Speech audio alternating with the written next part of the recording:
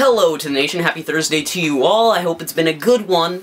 But today we're going to be talking about a topic in specific, but I'll lay some background story for you. Okay, so today I was thinking, what is the worst possible way to die? Worst being most painful, agonizingly bad way you could ever die. Obviously I went right to, somebody just torturing you, cutting off like every piece of your body and dipping the wound in like vinegar or something and giving your body some sort of like medication in order for you to not bleed out, or something along those lines. Just something so horribly painful that you would never want to die like that. And after doing that, I kind of got bored, so I flipped the question around. What is the best way to die? And I don't mean the least painful. Obviously, that would be like being so heavily sedated.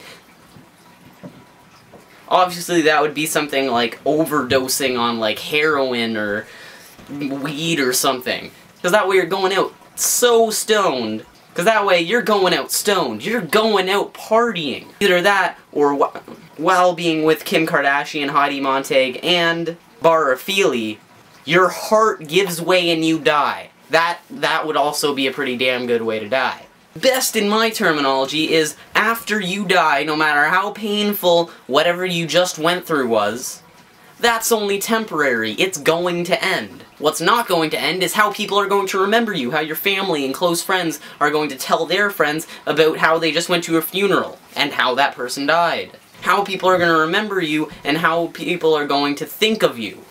So I started thinking about this, and immediately I named out the probably worst ways to die.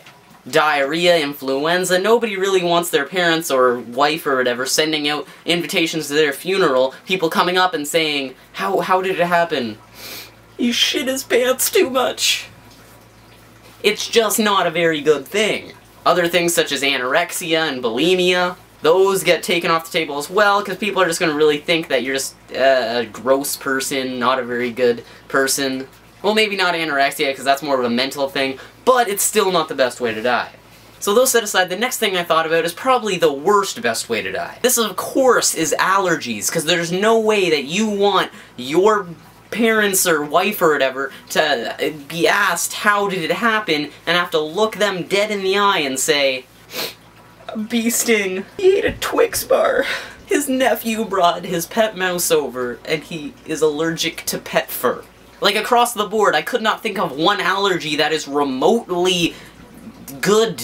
Like, one way that you could die from an allergy and people are going to be like, oh my gosh, he's so courageous. Then I went on to diseases such as AIDS and HIV, specifically STDs. Mainly because when people are notified that you died of AIDS or HIV, when that happens and your parents and or wife have to tell someone that, for the rest of that funeral, they're going to be thinking, how long is this funeral, man? Like, what are we gonna do when I get home? Play some COD? Not a very good thing to be happening at your funeral. And again, not a very good thing when people are asking about, oh, where were you Monday?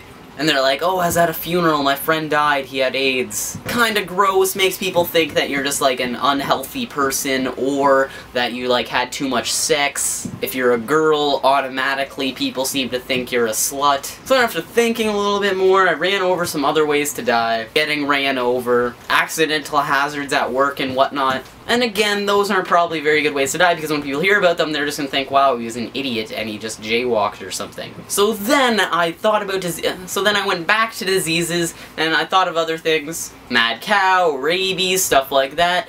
Again, probably not the best thing, because people think that you're a dirty person, unhealthy, stuff like that. But then, I fell upon probably the best possible way to die ever. But first, I'm gonna go over some of the circumstances that apply to this way to die.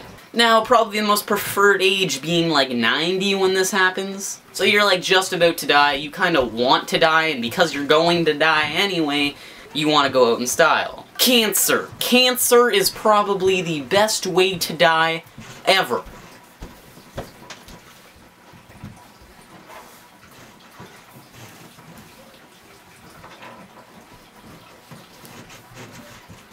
Mainly because when you're 90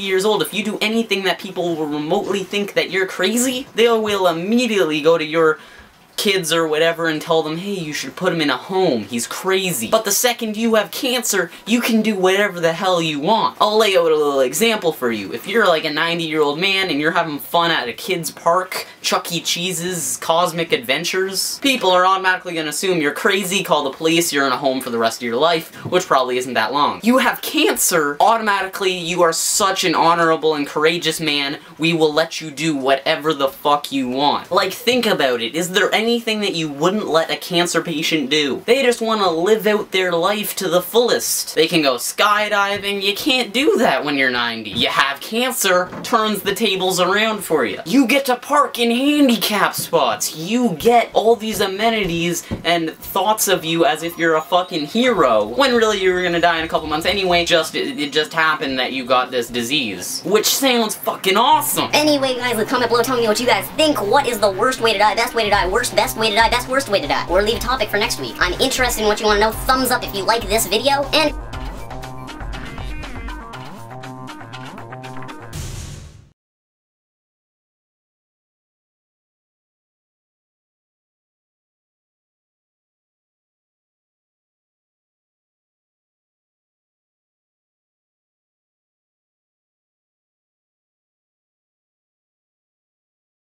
click that little subscribe button up there if you want to see more. Anyway, nation, see you next time, and peace!